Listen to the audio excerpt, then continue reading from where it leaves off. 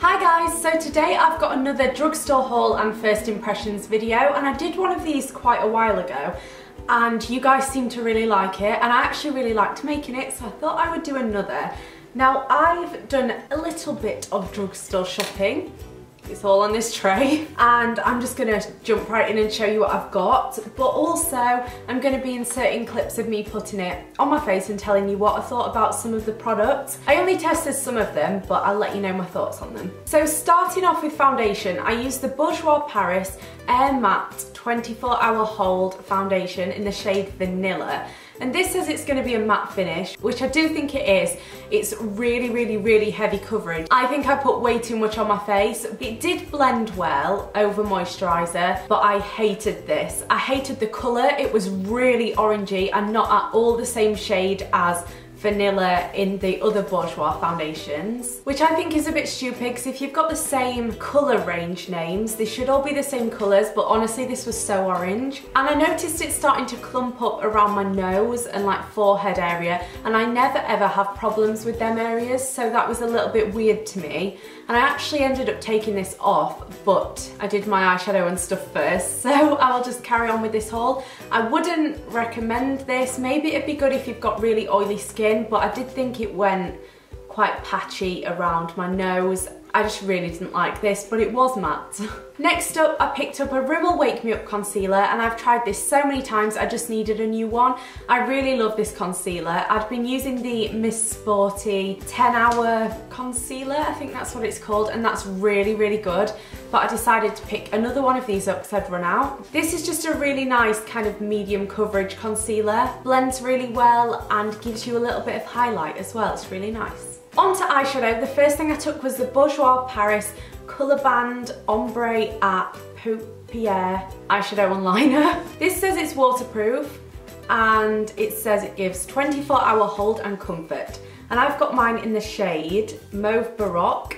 This is so pretty. It reminds me so much of the By Terry Ombre Black Star, I think that's what it's called. It reminds me so much of that, in the shade that Tanya always talks about. I've got that shade, and honestly, they're literally identical. And this went on my eyes really nicely. When I blended it out, it did go a bit more sheer, but not too sheer. I could definitely have worn this on its own, but I decided to pop some eyeshadow on top.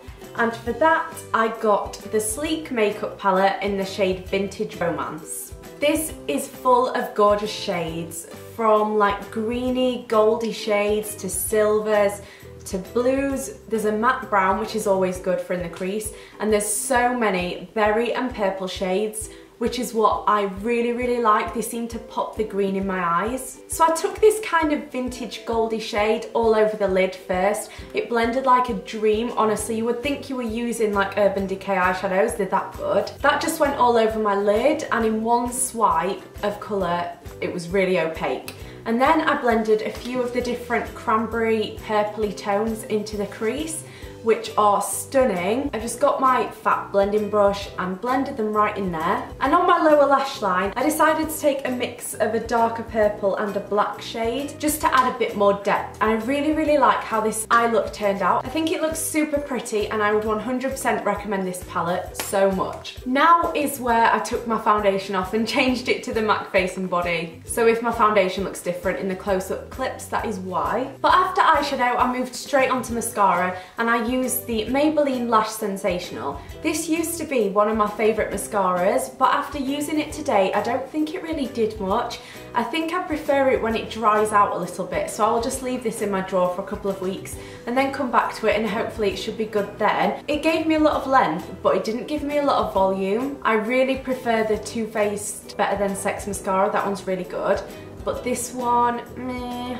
I used to really like it. I'll have to get back to you in a couple of weeks and let you know what I think. I also bought this mascara, and it's the Benefit They're Real. This is one of my all-time favourites, and I did put a bit of this over the top of the other one just to make it a bit better. For brows, I started off with this Maybelline New York Master Brow Pro Palette in the shade Deep Brown, which I really like. It's got a little brush in it as well, which is really good, and it comes with a wax, a brown powder, and a little highlighter shade for once you've done your brows, just to put underneath the brow bone. This is a really good palette, but I realised that it wasn't dark enough for me. Even though this is the deep brown shade, I needed something a bit darker, so I just went to my normal brow shade. But this would be really good if you've got like medium brown hair. This is a really good affordable palette.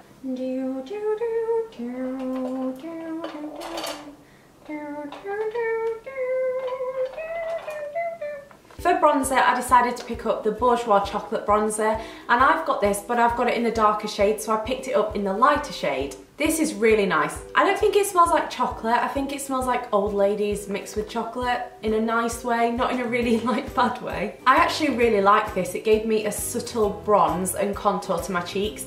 Nothing too heavy, and I think this is a really good bronzer if you've got fair skin and you're looking for quite a light one. I got this in the shade 51, which I think is the lightest one that they do, and I would really recommend it. For blusher, I picked up the Bourjois Aqua blush. This says 12-hour hold, and it says it's got a transparent sheer and fresh colour. I got mine in the shade Pink Twice, and this is a really cool product. I didn't think I would like this. I swatched it in store and I didn't think it really did anything, but I decided to pick it up anyway because I think Bourjois was on a 3 for 2. And I love this. It's a very watery consistency, but I think that's nice for a blush because you don't want it to be too intense. But this definitely did pack a punch with colour as well. It also smells really nice. If you've smelt the foundation, it kind of smells like melon, and that's what this smells like. And I'm definitely going to be using this so many more times, so I think it's really pretty. It just adds a nice little flush of colour, and I really want to pick up some of the other colours too. That's a really good new product in at the drugstore. And finally, for my lips today, I outlined them with this sleek waterproof lip liner in the shade Red Sky Night, which I don't understand because it's very much pink. It reminds me of MAC's Saint Germain, and I personally wouldn't wear this on its own. It's very light pink, but with the lipstick that I put on after, it looks really nice. And that is the Baroque in the shade 168. This is just a really pretty kind of nudie pink shade. It matches my top really well. I think this is a really gorgeous nude shade. It's a bit more kind of dusky pink than a traditional nude, but it just looks so pretty, and I honestly think this would be nice on so many different skin tones. Like if you've got darker skin, I think this would be super pretty too, just because of the kind of shade it is. It's really creamy and nice, and this is just a winner in my book. So that's everything that I bought that I put on my face, but I did buy some more stuff. So I got a few more of those lip liners. I got one in the shade Lingerie, and this is like a purpley plummy shade. I also got Pumpkin, which is a true orange, and I got Venom, which is like a darker purpley shade, which looks really pretty. These are really good lip liners actually. They set into place and then they don't budge, so this is super good. I also picked up a Rimmel Brow This Way because I really like this brow set. I think I did put some of this on today, but not on camera, so yeah. I got two more sleek palettes, and I got the Storm palette. The shades are very goldy and greeny and bluey in this one, which I think are super duper pretty. There's a few pinky shades which don't really suit me, but there's only a couple of them, so that's fine. There's a matte brown, a really nice deep kind of khaki green, virgin on black. This palette looks so pretty.